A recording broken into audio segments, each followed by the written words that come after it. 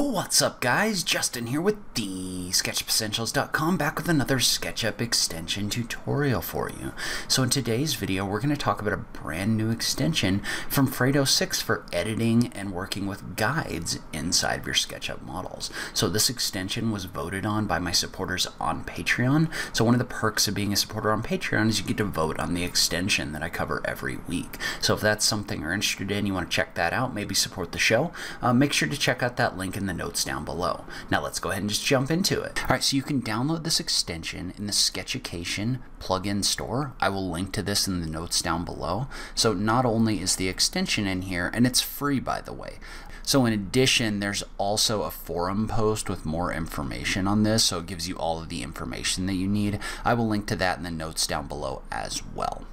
And one other thing is this extension does require libfredo, Fredo's library of different dependency files to be installed. So I will link to that in the notes down below as well, but you're also going to need to install that. And so my example model in this case is the 3D warehouse model Northern Prairie Home by Fu Guang Li. So if you're looking for that, you can look for Northern Prairie Home and it should show up. And so basically what this extension does is this extension is designed to help you work with guides inside of your model. So guides is something that they're very helpful. You can create a bunch of them inside of your model for different inferencing and other things like that, but they kind of start getting in the way after a while, and there's not a lot of functions contained inside of SketchUp for editing them. And so this extension gives you some extra tools that can change that. And so really if you look at this, there's 4 buttons, but there's really 3 different options in here. This first button just pops up a quick launcher with these different tools in it. So, but basically you can click on these buttons and get the same thing. But there's 3 tools contained in here. The first is the protection of guides. And so what protection of guides does is protection of guides gives you the ability to protect guides from being deleted. So for example, a lot of you probably have used the function before for deleting guides. And so that is contained up in Edit, Delete Guides. So if you click on that, what that'll do is that'll delete out all of the guides inside of your model, which is a great tool to have. It's a great function to have, but sometimes some of those guides you want to keep them in there. And so up until this point, there's been no way to protect individual guides, but this tool allows you to do that. And so the way that it works is you can just select different guides by doing a shift click and clicking on these, and then once you select those guides, then there's a button in here for Protect Selection.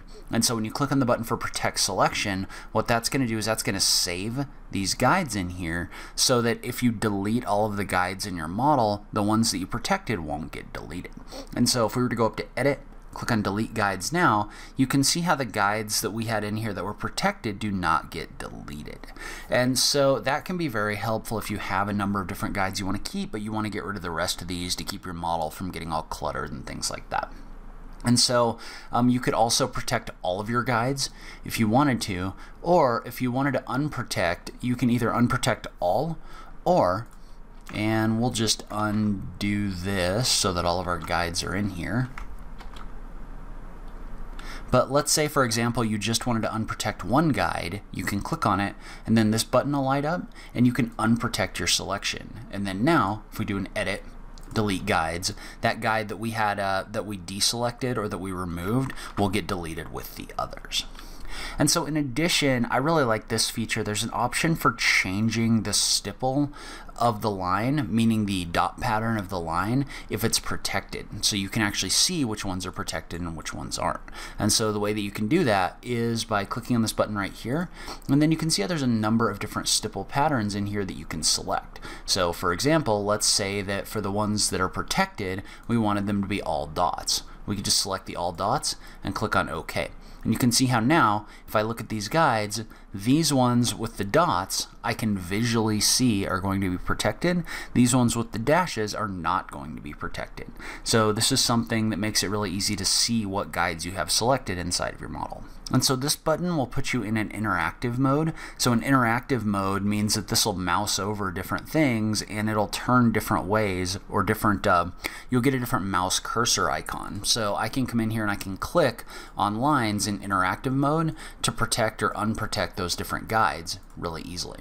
So you can see how I can click on this right here to make it protected or not protected. So if you don't want to do this with the other tools, you can use the interactive mode in order to do that. Then once you're done, you can just click on the you can just click anywhere to exit out of that tool. And so these other two functions are actually buttons for these tools right here. So the first function enables the Protect Guides mode. The second function allows you to just quickly toggle these on and off. And so that's something that's really helpful. And basically what it's doing is I think it's going in here and just changing your style settings. So I think if you were to go in here and check this box or uncheck this box, guides would turn on and off. So this is just a quicker way to turn that off without you having to go in and edit your style. So you can use this in order to adjust that.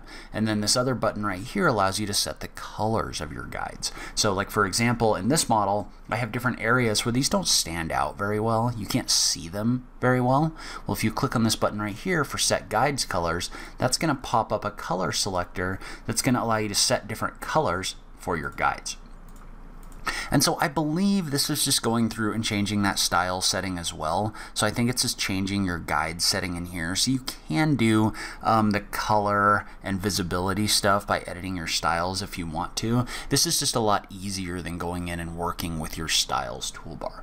But you can use this to change all of your guides different colors really quickly. So you can also favorite colors if you want to do that, or you can load in different color palettes. But for example, in this model, going to like white guides might make this a little easier to see your guides and to work with them.